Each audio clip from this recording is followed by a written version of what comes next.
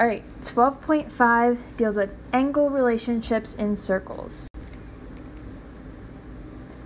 So our first theorem states if a tangent and a secant or chord intersects on a circle at the point of tangency, then the measure of the angle formed is half the measure of its intercepted arc. So we've done it before but with inscribed angles, but here we have a tangent and either a chord or a secant. So we see that BC is tangent and AB is secant to the circle. So this arc BC is twice the measure of this angle here. So if our arc AB is, let's say it's 60 degrees,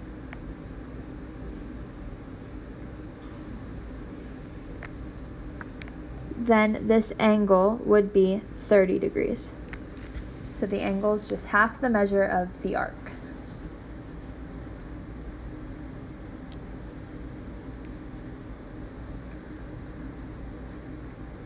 So these have the same relationship as the last section we did with inscribed angles.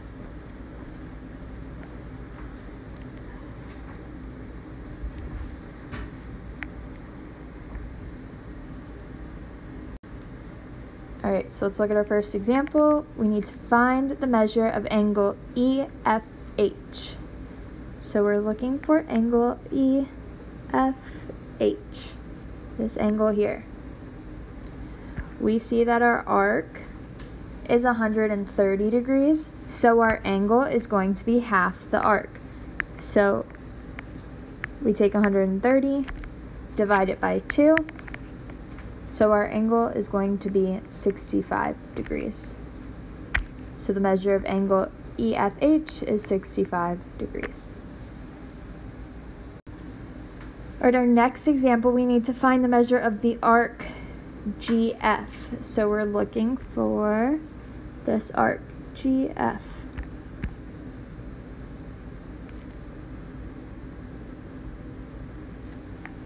We know that this arc is going to be half the measure of this angle here.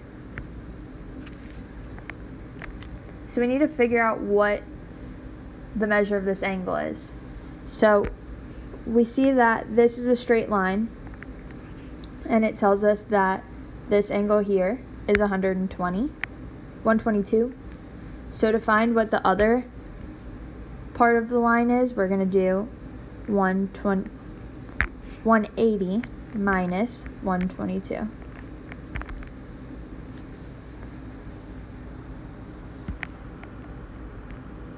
So this angle here is 58 degrees.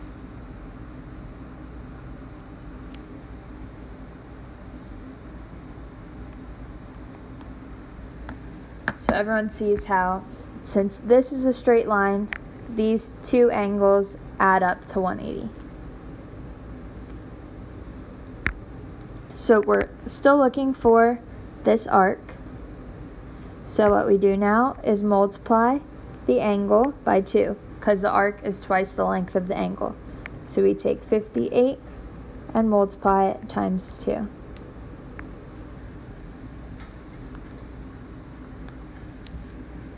So our measure of the arc is going to be 116 degrees.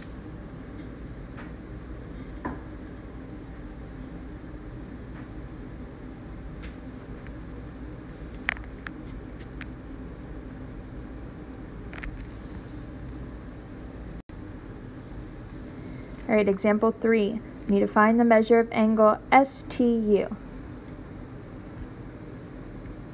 So we're going to go from S to T to U. So we're looking for the measure of this angle. And we're going from the arc to the angle. We divide by 2, so we're going to take 166 and divide it by 2.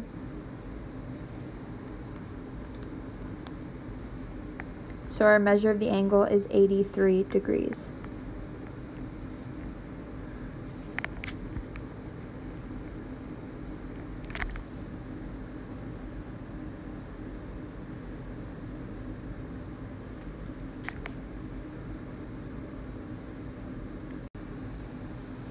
Okay, our next theorem states that if two secants or chords intersect in the interior of a circle, then the measure of each angle formed is half the sum of the measures of its intercepted arcs. So, looking at this example, we have two chords that intersect in the middle of this circle. So to find what the measure of angle 1 is, we're going to add this arc plus this arc and divide by 2.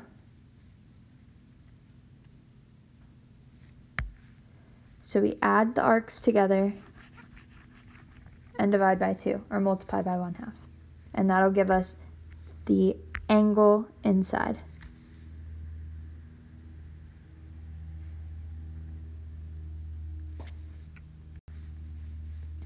So let's look at our example. So we need to find the measure of angle AEB. So we're looking for this angle here, AEB. So what we do is we add the two arcs together, the two intercepted arcs, and we divide by 2. So we have 139 plus 113, and we're going to multiply this times 1/2.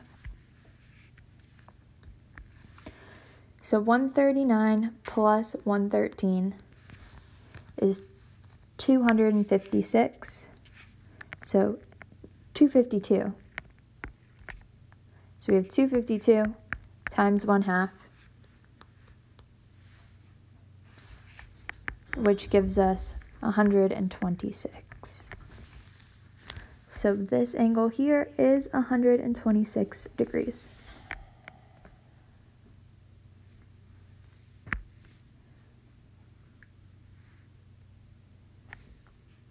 What would angle DEC be? This angle here. Wouldn't it be the same because of vertical angles? Perfect. It's the same because they're vertical angles. Awesome. So the measure of angle AEB is 126.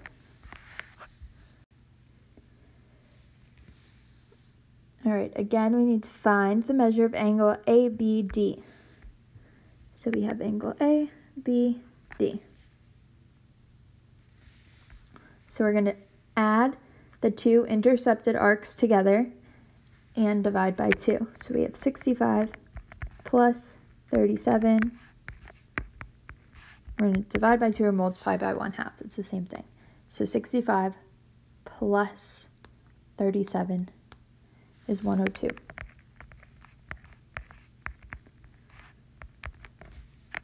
So 102 times 1/2 is 51 degrees. So the measure of angle ABD is 51 degrees. Okay, example 6. We need to find the measure of angle RNM. So now we're looking for this little angle in here. So we don't have the measure of the intercepted arcs for this angle, but what we can do is find what this angle is and subtract that from 180 since we have a straight line here. So we're going to add 91 plus 225 and multiply times 1/2.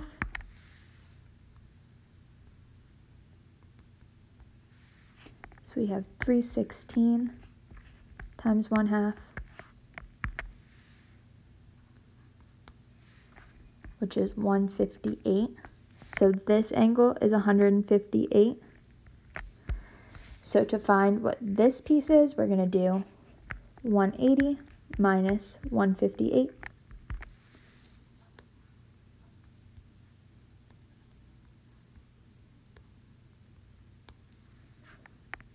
So that little angle is going to be 22 degrees.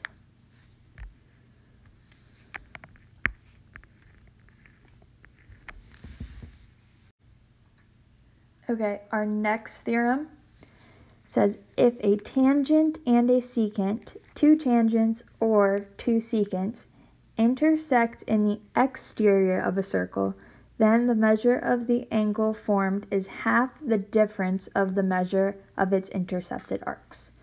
So before we were dealing with with lines that intersect and made angles inside the circle, but now our angles are outside the circle. Remember, exterior is outside. So what we do is we take our arcs that it intercepts. So we have arc AD and BD, and we subtract them. So we have arc AD minus arc BD. We multiply it by 1/2, and it gives us this angle here.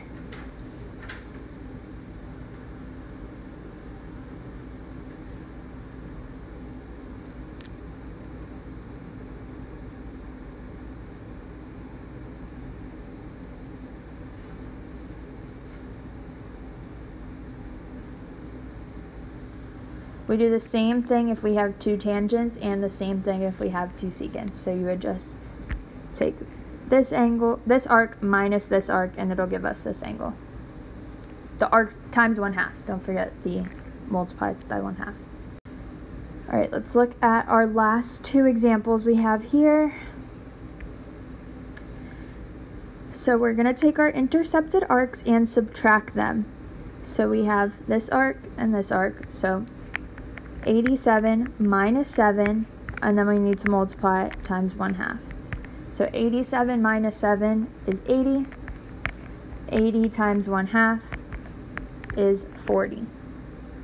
So our measure of this angle here, x, is 40 degrees.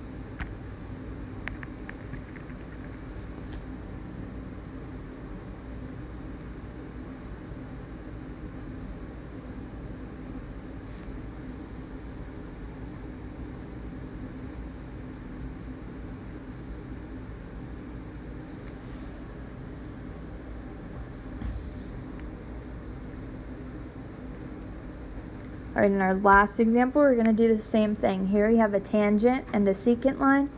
We're going to subtract the two intercepted arcs. So we have 200 minus 74 times 1/2.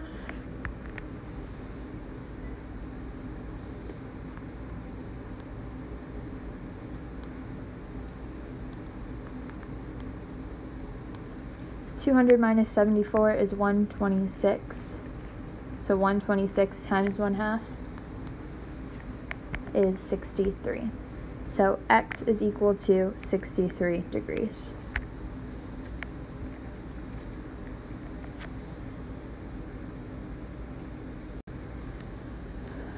All right, and the last page, the last slide, is just like an overview of all the things that we did today.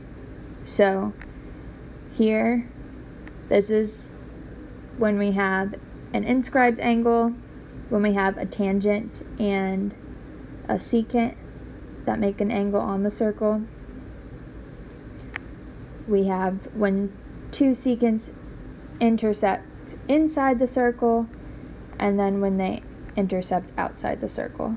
And we have the formulas for all of those here. So this is just like a review of everything we did today. And this one, inscribed the circle, is 12.4, just this one. Any questions about 12.5?